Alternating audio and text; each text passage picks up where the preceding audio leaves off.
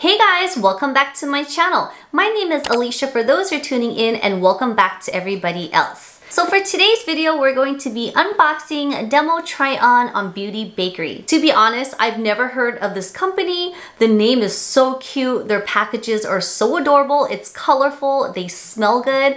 I literally discovered them by just surfing the web, and somehow, I don't know what I was surfing, but this ad or something popped up and I was like, I have to see what this is all about. What caught my attention was the colorfulness, the cuteness of the package, the name Beauty Bakerie. So everything is like bakery themed. So you have flour to bake, eggs in cartons, and they just have so many things that's so cute and that is food related. So the colors I'm wearing is from the Do It For The Gram palette. Their shadows are dual chrome, which is my first time experiencing them. What have I been waiting for, guys? As you can see, it's a very metallic-y kind of frosty foiled look, and I'm not mad at it. Usually I don't like to have too many foiled looks in the crease. I usually pair it with a matte. Somehow today, this is what I came up with and I actually really like it. Before we get started, I just wanted to let you know this is not a makeup tutorial. It's literally me just sitting in front of you guys, unboxing this and just trying it out for the first time. I also wanted to let you know the next clip was another day when I did the unboxing. So I did the unboxing, which was my initial first reaction to opening the package. And I was doing the application on the eyes and I literally wiped it off and put it on like 5 times and I just wasn't satisfied with the look. And I think I was just having like one of those days where I had like a makeup block. But let's go ahead and get started with the video.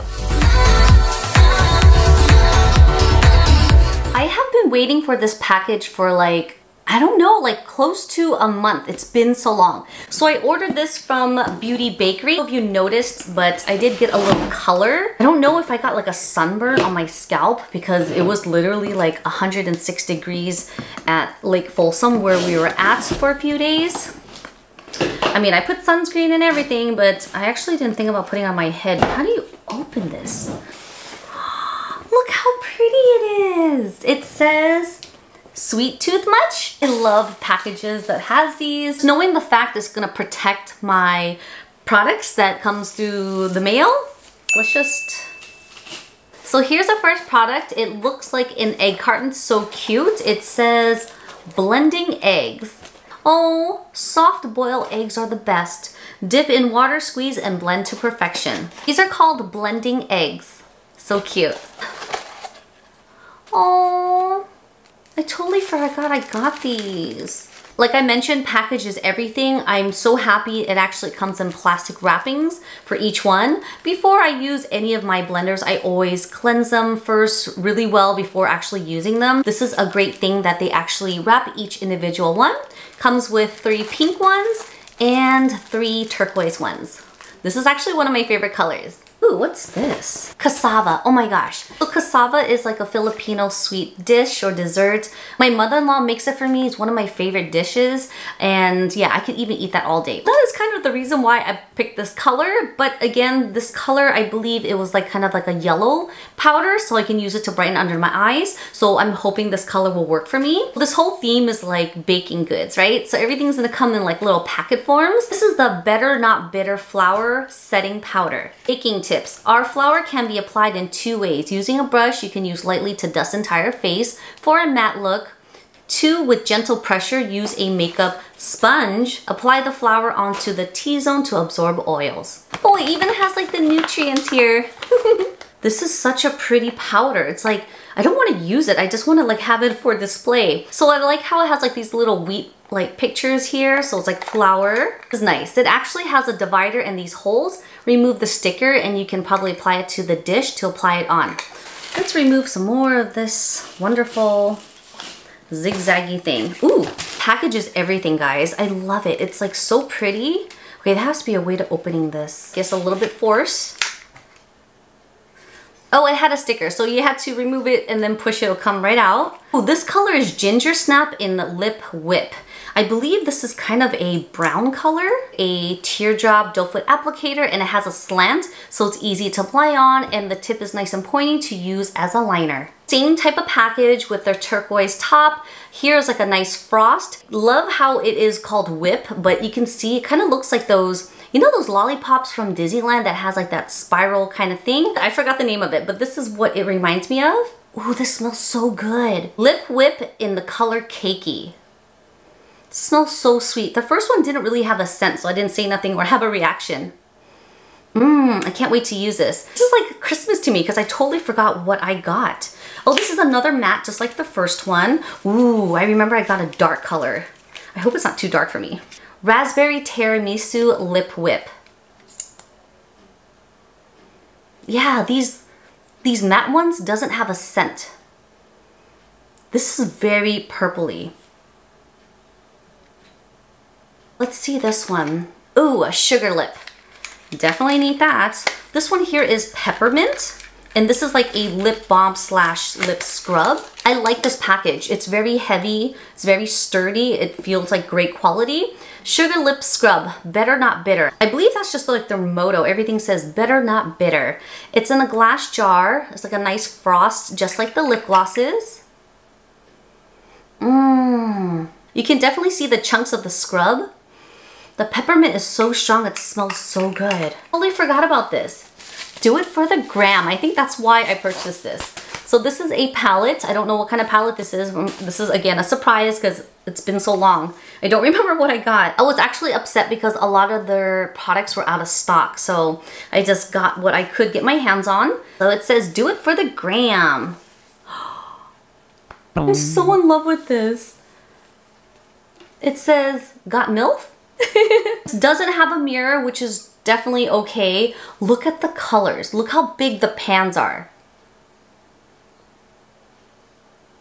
So it says, eyeshadow palette will have you begging gimme gimme s'more with 12 foil matte and dual chrome powder eye cream shades. So I don't have a lot of dual chrome, so this is going to be a great addition to my collection. They're so pretty. I can't wait to use this. What else do we have? Nothing else. As you guys can clearly tell, it's a totally different day. Say hi. So as you guys can tell, it's a different day. I don't know what it was. Definitely was in a weird mood. I don't know if it was time of the month. I just wasn't feeling it. So actually, when I finished doing the unboxing, again, that was like totally my real honest reaction when I was unboxing it. I literally applied on the makeup. Actually, I only went as far as just eyeshadow. So I did an eyeshadow look, I didn't like it. I wiped it off and wiped it on, off. I literally tried 3 or 4 times and it definitely wasn't the makeup, of course. It was just me. I was having like a weird makeup block. I don't know what it was. Like I said, maybe time of the month. I was just in a weird mood. And clearly it just wasn't my day. So today's a new day and we're just gonna start right over. So let's go ahead and reintroduce the brand. This is Beauty Bakerie. Their packages is so cute. It's colorful. It's very girly. So my brows are done. I primed my eyelids off camera and let's start off with this palette. Too bad that this doesn't have a mirror, which I'm kind of upset about, but at the same time, it's okay because I have other handheld mirrors and this large one in front of me, which is totally fine. So this is Do It For The Gram palette. So cute, very creative with the gram as an Instagram, but it's a cracker. Again, everything's gonna be food related. One thing I disliked about this is that it doesn't have any names of the shadows on the back, so you would have to go online to figure it out. So I'm just gonna start off with this color in the crease. So far the colors are really creamy. They are powdery. You don't see too much falling out. It's like very minimal, like in most shadows. I'm actually really interested when I'm applying on the dual chrome to see how much will fall out. This blends really nicely. No streakiness so far. And I'm sorry, my dog child is super needy today and I don't know what it is. Yesterday he was like super nosy. Today is like super needy and he has to be like right next to me. You know how it is, they have to bring like their toy next to you. It's just like so cute. The second shade I'm gonna try out is this dark brown. It looks like a really red or warm type of brown. Kind of sucks that this palette doesn't have a black. But then again, I have so many palettes with some matte blacks or just regular black shadows that I can always add to it. So it's not that big of a deal, but it would have been nice with a black so that way you can kind of darken the colors if needed. But I could understand the colorful theme. Or maybe they just wanted to be unique and not have a black in their palette. This color so far doesn't seem as pigmented. I feel like I have to really build it. I feel like it kind of blends out a slight bit after kind of packing it in that corner. But then again, that's where the black will come in to darken the shadows if needed. I don't know if I want to go for like a purpley color. Let's see. Oh, that's not even a purpley color. Oh yeah, that's the one color that's like brown but has like a purple tone to it. Ooh, that's a pretty one too. Oh no, this is the color. This is the one that's like green but it has like a purpley brown? That's just like a lighter version. Ooh, I wonder if we did this with that on top? That kind of is deceiving, right? This one looks like it would be green, but actually isn't. This one you would think it's like a mixture of those two. It's a surprise color, guys. Wow, that one's very pigmented. I wonder if I just did all browns, but I really want to try this gold one too. Let's see. Wow, that's just like so bright. Before deciding on a color, I'm gonna go ahead and cut crease my lids a slight bit. Just applied a little bit of concealer to do a cut crease. I didn't want to apply too much concealer because this is so pigmented already. I feel like I don't need to have such a strong base underneath. I jump into this color here. Just gonna use a flat shadow brush, and I made sure I tap out the excess because I don't want any fallouts on my cheeks. And I'm just going to lightly pat it onto the lid space. This is very pigmented, guys.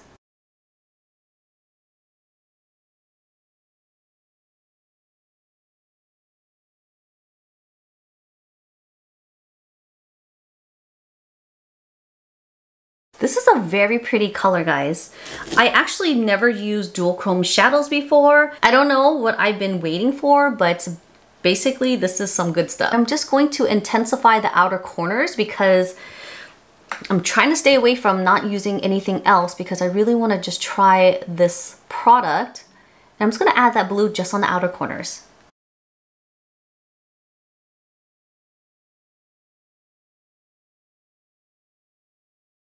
I'm gonna work on my lashes and I'll be right back. Kind of bummed out that they didn't have much complexion for me to choose from and purchase, and plus they're out of stock on a lot of their products, which is a good thing, but even till date, I still check on their website to see if it's available and they're sold out. So I'm gonna still look. In the meantime, I'm gonna use their blender that I purchased. After damping it, it's very soft and spongy feeling, so let's see how this blends out. So far, this blends out really nicely. Just like a regular beauty blender or sponge would, this does have a soft squishiness to it, but it's firm where it picks it up and basically very controlled of how I'm applying the product. It's not firm and hard like a silicone sponge is. You know those silicone sponge? I think it's called like Super Nano. Could be wrong on that name, but I'll go ahead and type it down here once I find out. That is actually like a half silicone and sponge, that it has like a weird plastic hard coat to it, which I dislike. This is not as hard as a Real Technique sponge. That one's a pretty tough and dense, firm sponge. This is kind of in the same category as Beauty Blender, which is really soft and squishy and blends really well. Wonder if I'm even this color. Okay, I'm gonna use this one. This is N40. I normally use G40, which is golden. And I knew that I lost my tan because, you know, I haven't been out, but we've been camping lately because that's like the best thing to do right now. Plus it's safe, social distancing. We make sure that we're not around people or we're not going in crowds. So I did gain some color, which is a great thing. I'm hoping this color will still suit me. Whew. So this color still works for me, which is not bad. I'm still gonna add bronzer, so if it needs a little bit of help, it's going to. But using this sponge is pretty seamless. I have to say, this is a good dupe as a beauty blender. Beauty blenders are like my #1 go-to sponges. They even have like small ones that you can buy. And I think Beauty Bakerie does offer small ones too. So I did my bronzer off camera. Let's go ahead and work on the powder. I'm hoping this color isn't too light. I did purchase this before I got a little color, but it did say it's yellow. It just looks a little lighter than yellow. I'm hoping it's just not too white under the eyes. Just gonna take that sponge.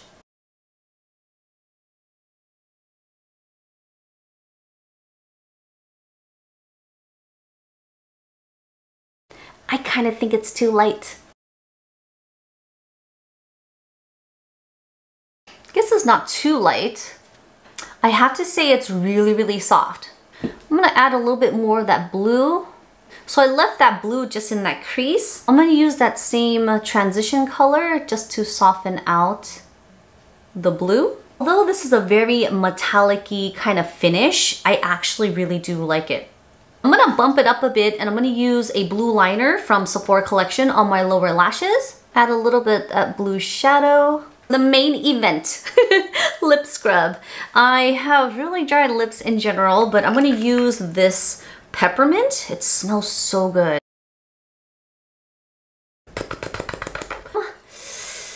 I'm gonna play it safe. I'm gonna use Gingersnap. This is like a staple color that I like to use. Anything in the terracottas, browns, brown nudes, anything. Oh, it's just so pretty. I like them kind of slightly orangey, but not too bright. And this is like literally up my alley. This applicator is really nice. It has a hole right in the middle. So I like that because when you're applying it on, you don't have so much product. It kind of removes it so you don't like plop on like a whole bunch. This is a raindrop with a nice little pointed tip so you can use as a liner, but it also has a flat and angled applicator so it's easy to glide on. My dog just like scratches the door to open and then I open it and he like doorbell ditches me.